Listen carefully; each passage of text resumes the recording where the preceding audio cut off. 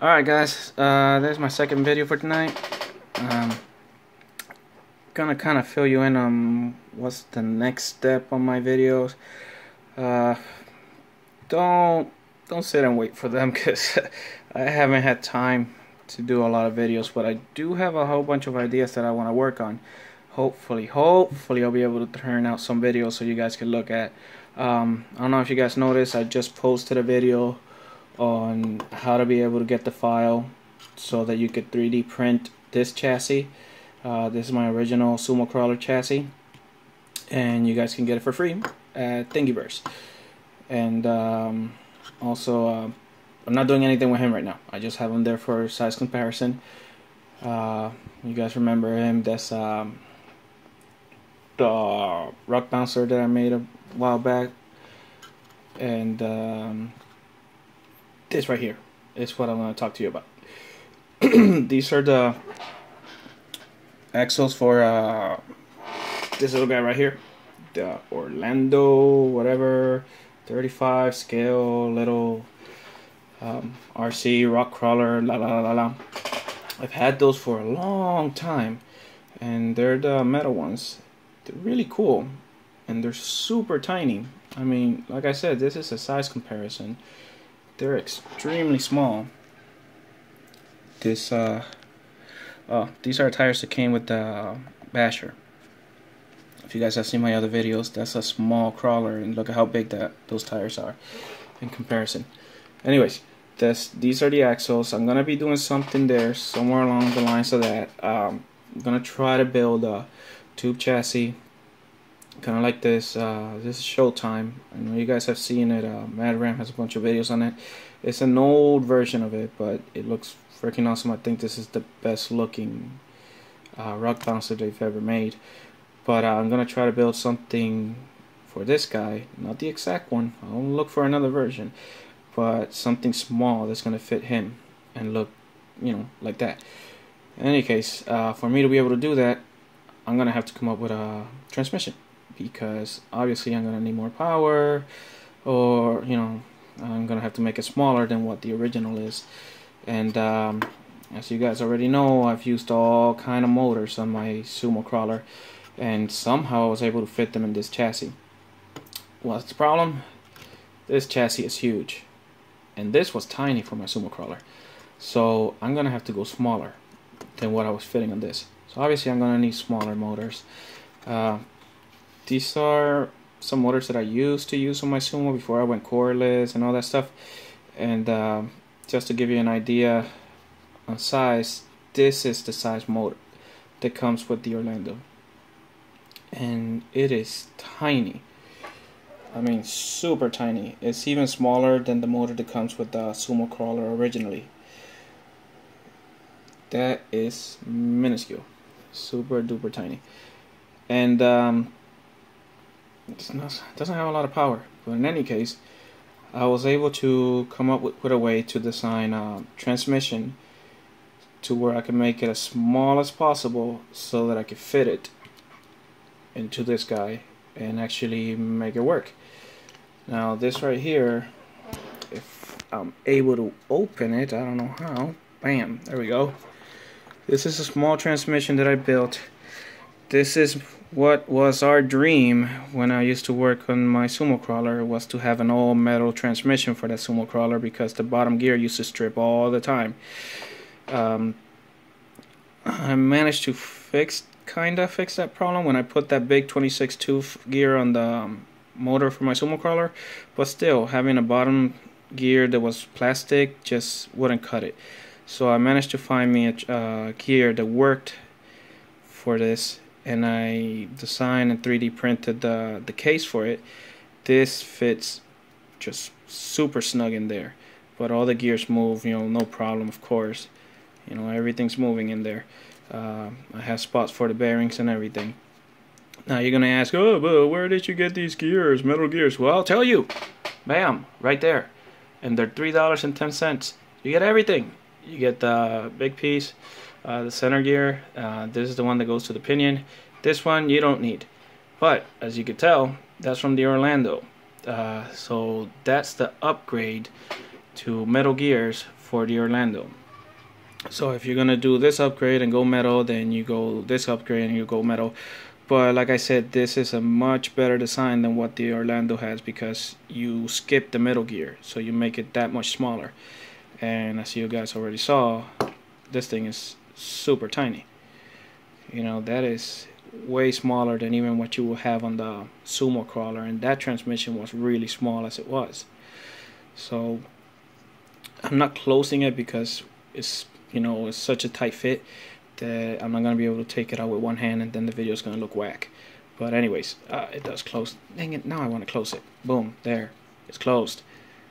So for these transmission, I made tiny little holes. If you can see them there, 6 little holes. Right there, right there, right there, right there. They're about, I marked them to be 1 millimeter, but once you print it with the little bit of printing that goes on the side and all that stuff, it makes them to about 1/2 millimeter.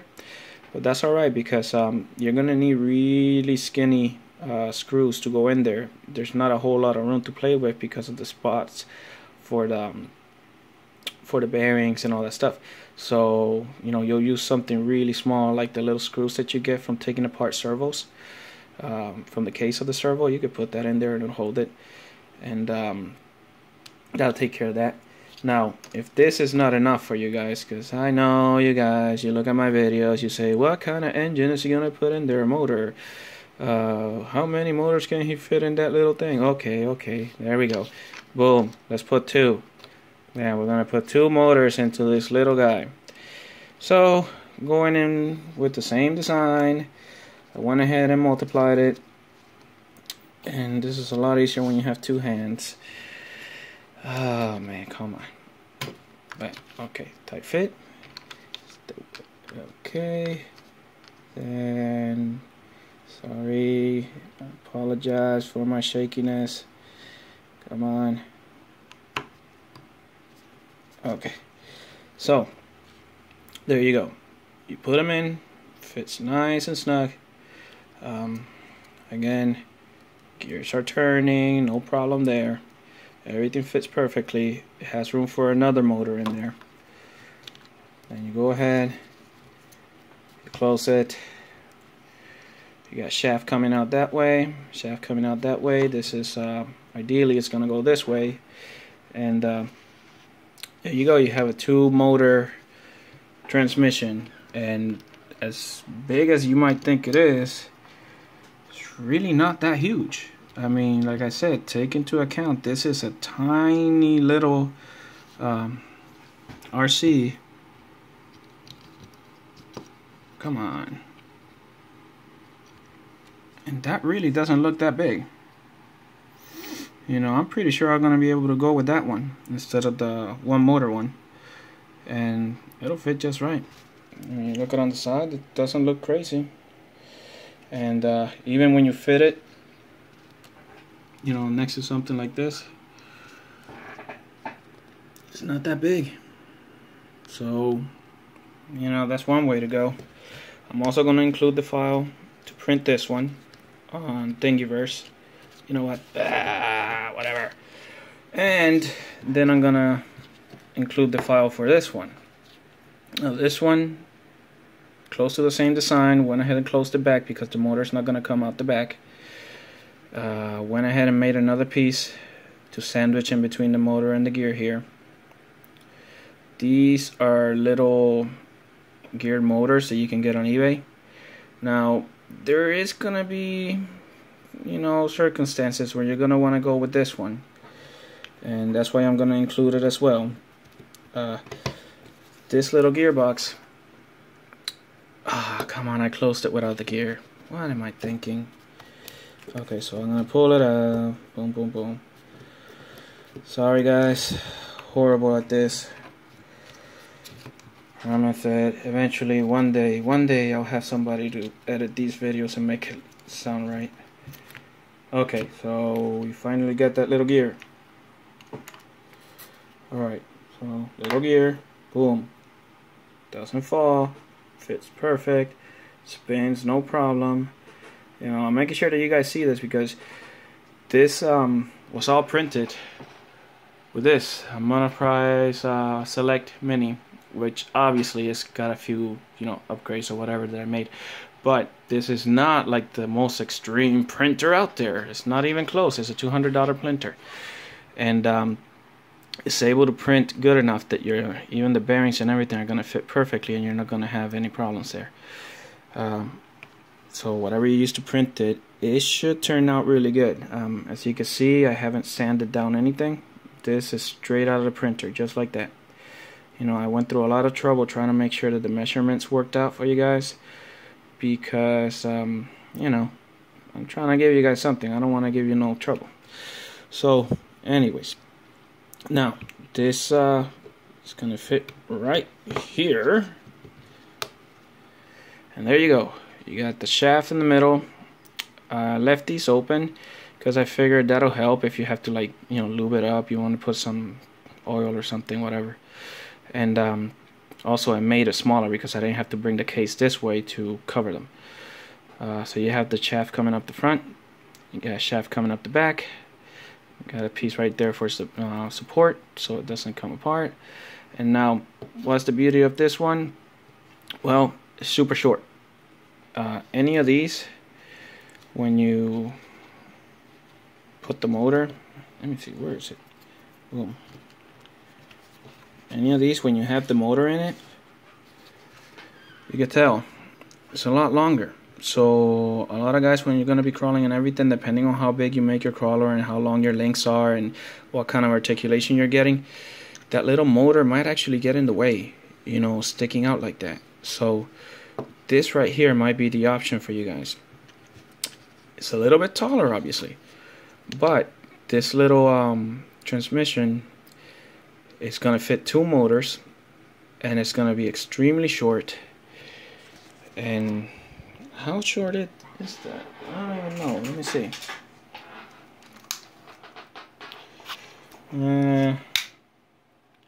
So it's about 2 centimeters, 20 millimeters wide. So this gearbox or transmission or whatever,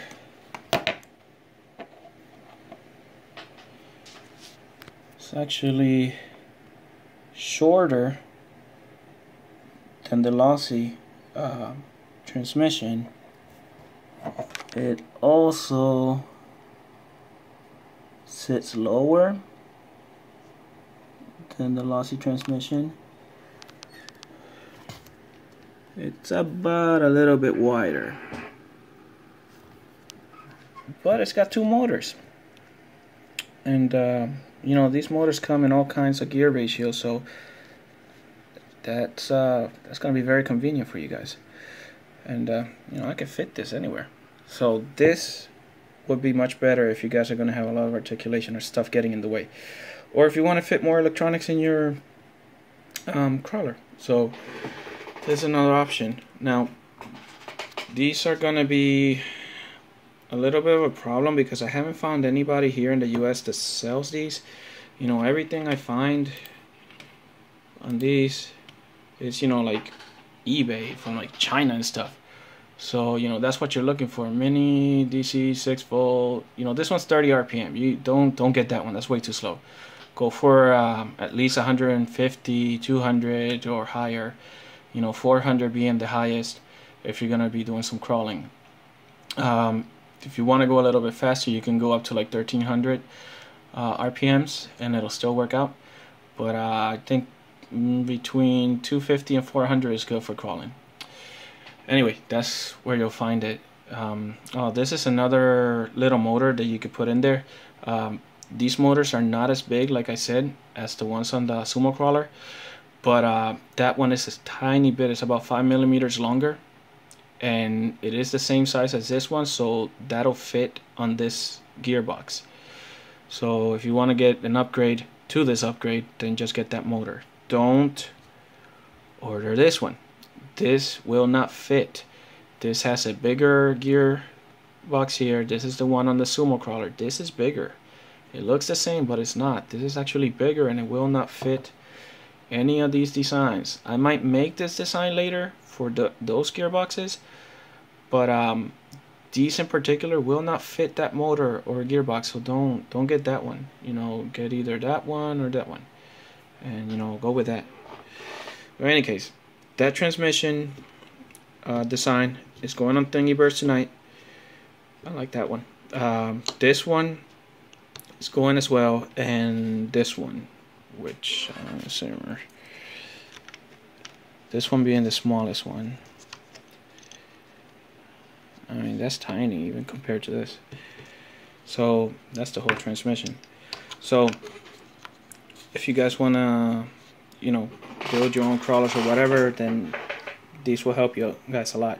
Not that anything's wrong with the one that comes with the Orlando, but it's got an extra gear that you don't need in there, you know, an extra pinion. And you know, we like to change things around. We don't just build things the way they are. So anyways, this is an extremely long video. I'm sorry guys, I just realized that I looked at the timer.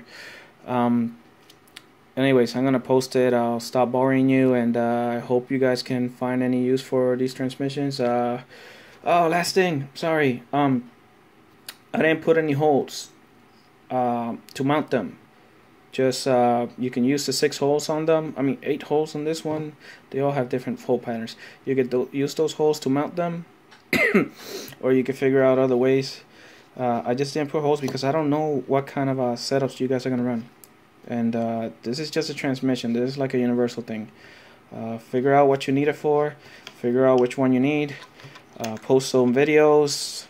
Link them to this video if you want. I don't care. We'll put them all together, let people see them, and we'll see what you guys come up with. I apologize in advance if it takes me a long time to come up with any more videos, but like I said, you know, I'm super busy, and I'm just looking forward to you guys posting some videos and seeing what you come up with. Okay, all right, thanks.